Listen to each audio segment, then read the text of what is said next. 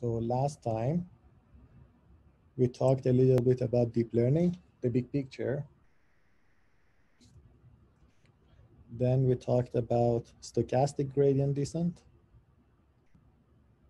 We mentioned that we cannot use second order methods because it's slow to compute, basically to backpropagate D times through deep neural networks, because that's not cheap. That's why we have to live with gradients. We cannot use Hessians. Then we talked a little bit about momentum. Then we said, how can we accelerate momentum or make it more careful, actually? Then we said the learning rates could be adaptive, and there is a way of making them adaptive by looking at the gradient, the past summation over the gradients, and that was AdaGrad. And the problem with AdaGrad was that it keeps growing. We keep adding more and more terms that are positive. That's why towards the end of the training, the algorithm is going to stop prematurely before it reaches the actual minimum. Then we said, how about we take an average of the most recent history? The average, you could store the gradients for, let's say, a window of size, I don't know, 10 past gradients that you choose from. But there is a smarter way of doing that, because that one you have to store huge numbers, and you have to store, I don't know, 50 of them or 10 of them to compute your averages. A better way is to store only one number or one set of numbers, a vector, and keep updating that. It's called exponential moving average. And we are keeping a moving average. This is just a notation of the expected value or the mean at time t, which is perhaps 90% of your mean from last time, plus 10% of the gradients that you're computing in this iteration using your mini batch. There are two cool things that are happening. The gradients are going to be noisy. This is going to help you denoise your gradients. It's basically a moving average. And at the same time, it's going to help you make your learning rate adaptive. So it has two benefits. And we said now we can just define delta t and explain everything in terms of delta t. Even AdaGrad, we could have written it in terms of delta t. Delta t is equal to negative eta divided by a square root of gt plus epsilon. So now you can write your algorithms in terms of delta t to save some notation. And this is just one option. You could use that. And that's a perfectly valid way of taking steps in the direction of your average gradients or gradients. But there is a problem here. You had the same problem also here. The dimension or the units of delta theta t, let's say theta t is in terms of meters. Let's give it a unit. Delta t is going to be meters per second. Delta theta t is going to be in terms of meters per second. The gradient is going to be meters per second. The square root of the averages that you're doing is going to be meters per second. If you divide meters per second by meters per second, the dimension of the left side and the right side don't match. They don't have the same units. One of them is a unitless number. The other one has a unit.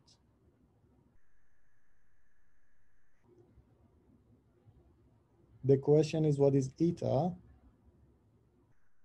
Eta here was actually our initial value for the learning rate. But as the algorithm adapts its learning rate, it's going to keep changing its learning rate and finding the best one.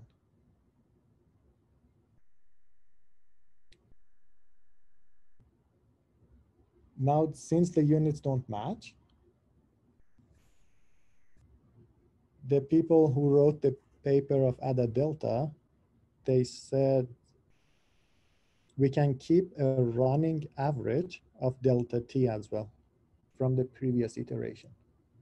The current delta t, you don't know it, but the previous one you know, and you can have a running average of delta t minus 1.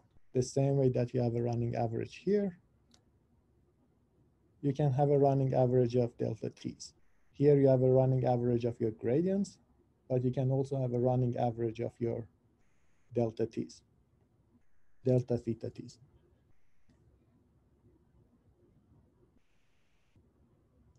And another thing to note is that this is just square root of the mean of the gradient squares. So it's just root mean square of your gradients. The same way you can have root mean squares of your delta t's. But at previous times, this is just an estimate for delta t. This way, you can actually get rid of your eta. So the cool thing about Ada Delta is that you don't even need to specify your learning rate. So that's an advantage. So it was around the same time that Geoffrey Hinton, the father of modern deep learning, was advocating for a similar method for optimizing for training neural networks, but he never got to publish it. He just put a video online on Coursera, and now the video is on YouTube. And you're more than welcome to watch that video. So Geoffrey Hinton is really good at explaining things, much better than what I'm doing here. And he was calling the algorithm RMS prop. Prop is for proportion, and RMS is root mean squares. As you can see, it's very similar. You just have a running average. Now, these are the numbers that you choose, and this is actually a good number to choose from. 0.9, 90% of your previous gradients is actually a good one. And if you look at it, it's very similar to Ada Delta, but without taking the running average of delta t's.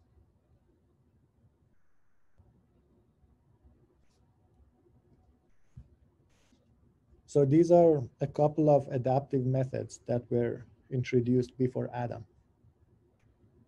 Looks like RMS prop is just Ada Delta with 0.9 filled in for gamma. That's one change. Actually, for gamma, you can put it to be 0.9.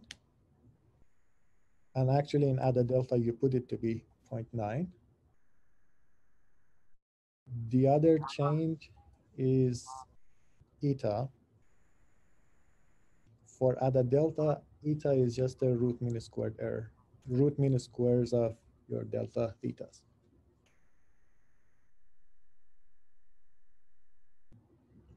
So for Ada Delta, you don't have to specify your eta, but here for RMS prop, you have to specify it. Got it. Okay. But you're right, these two methods are very similar. And the idea is generalizing AdaGrad and taking care of the problems with AdaGrad. Perfect. And now let's continue. Then people said the same way that you are keeping a running average of your gradient squares, you can keep a running average of your gradients. And that's going to give you some similarities with momentum.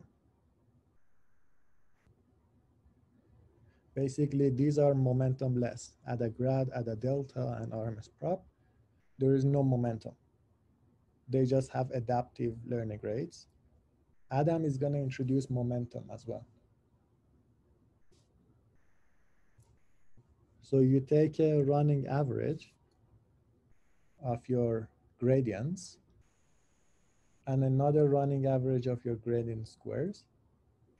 These are the hyperparameters that you choose. I think one of them is 0.99, the other one is 0.999. So very numbers that are really close to 1. One advantage is that now your gradients are going to become noiseless. You're taking variance away from your data, from your gradients. The other advantage is introducing momentum, and VT is going to help you make things adaptive. The problem with MT and VT is that they are going to start with from zero. So initially during training, you're ignoring your gradients. There is bias towards 0. Because if this guy is 0, then there is a huge bias. These numbers are huge. They are close to 1.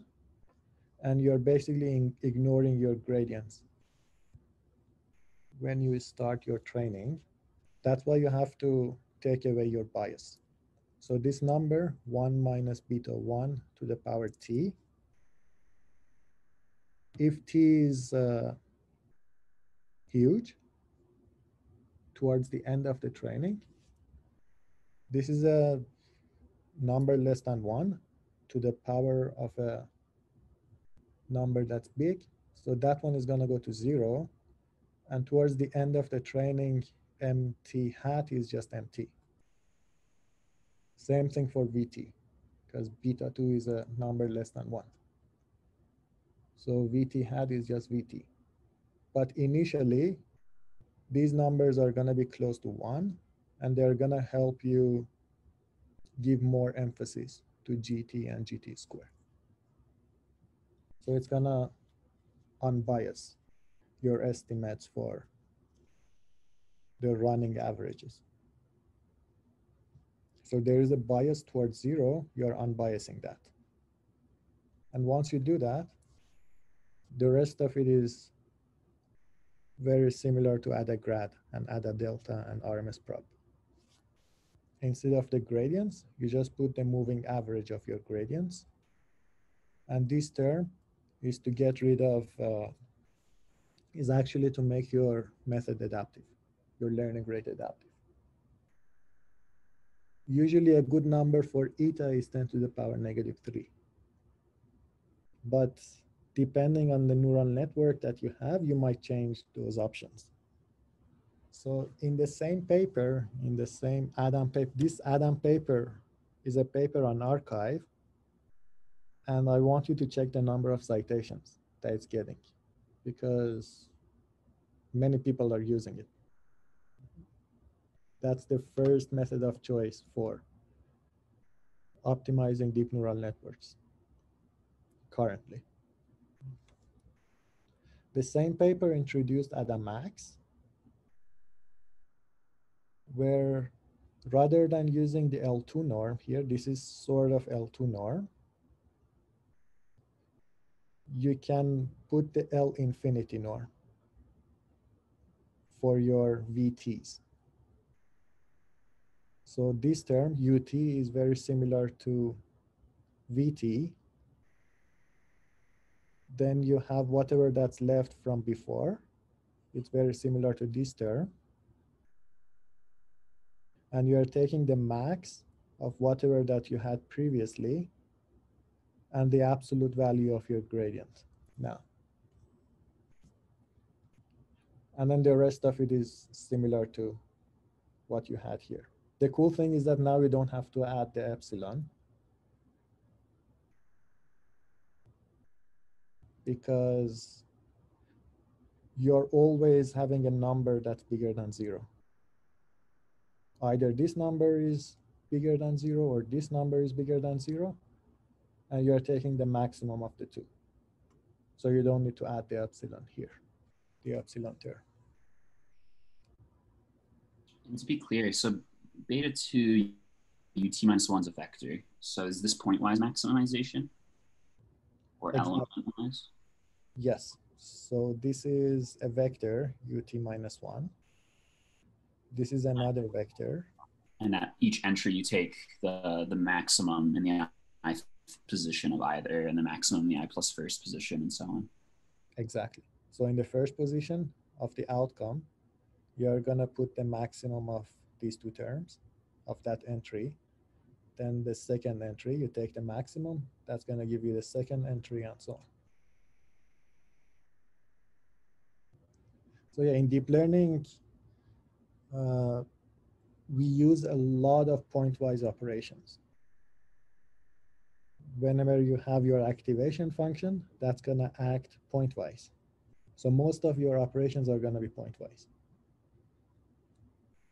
unless I tell you it's not. So your default thought should be that it's pointwise, it's element-wise, unless the paper or the method or the code tells you otherwise.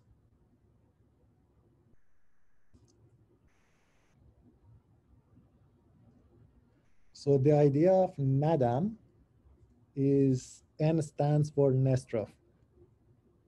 The thing is that you want to introduce Nestrov ideas and the idea of looking forward before making decisions into Adam. So Adam is like momentum. Nestrov, you need to find a way to introduce looking ahead. So you need to change this gradient. So the way that you do it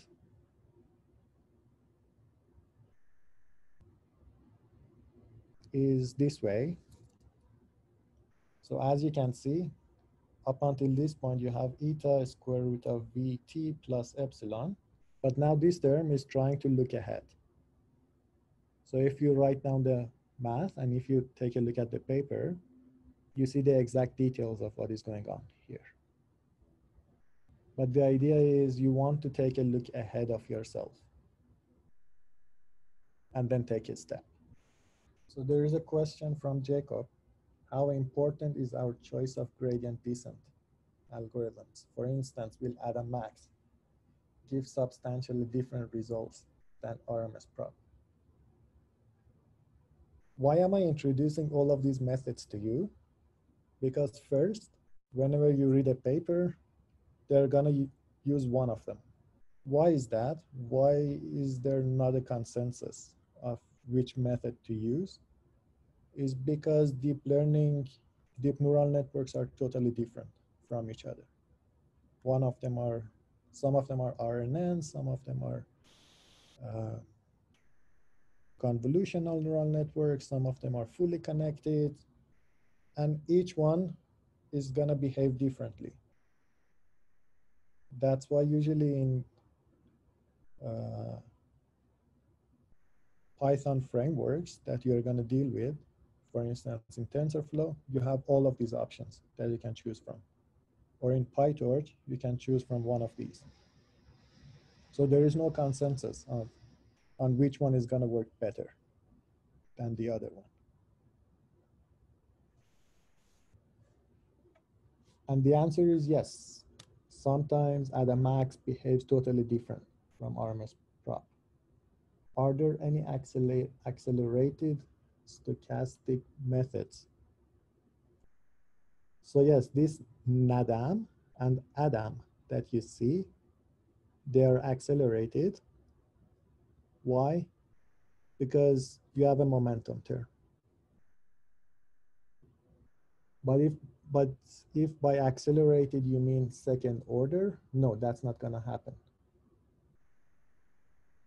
Unless you find some efficient way of doing backpropagation and computing Hessian in high dimensions.